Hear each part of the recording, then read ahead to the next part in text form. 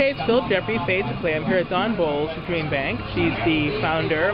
And I'd like you to sort of tell us why you're here and what this is about. Well, we're here tonight because it's our beta launch event. So we've been working on this for a couple of years.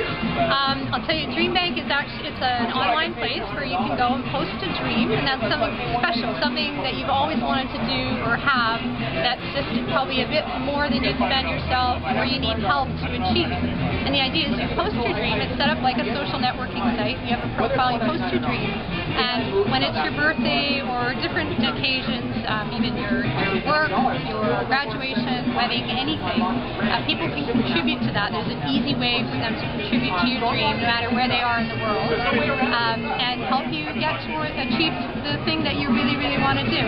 There's also a social benefit. A, you waste less stuff. That's one of the big things, just not buying things that people don't use. But B, and really importantly, is you associate your dream with a charity when you sign up. And what we do is we pool all the little bits of dreamer money together, and the interest on that big pot that wouldn't exist otherwise gets sent off to the charities that our dreamers have said they want to support. So by using DreamBank, you get something really special you want, you make it easy for your friends and family to give you something really special, and you help charities. And how did this idea come to be? Well, a couple years ago, right about now, it was actually just that I saw a need for it. It was coming up to my birthday, and I was feeling a bit stressed out. I've just finished a degree in responsible business, and I'm interested in sustainable things, and also things that just make sense. And I get stressed out because I have so many generous friends that I have to figure out what I want every year, and I don't really need anything. And then I thought, I wish what I really want is a road bike. I was just starting my degree, and I didn't have the money for a road bike, and I thought, I really want a road bike. You can't ask for that. That's not really socially acceptable. There's no way to do it.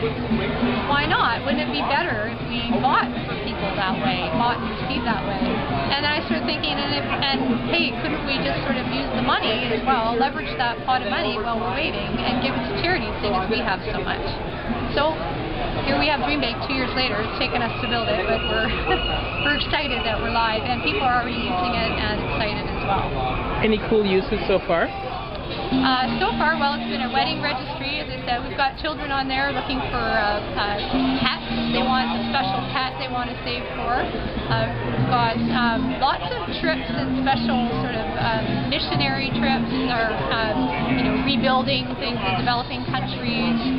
So there's a social give back bent to some of the dreams, but not everything. It can be anything. So far, it's been pretty cool to see what we're doing. Somebody's going to a conference, another blogger with 604, so she's raising money to get herself to this conference, for example. And what's the name of the website? It's DreamBank, like dreambank.org. All right, thanks very much. Thank you.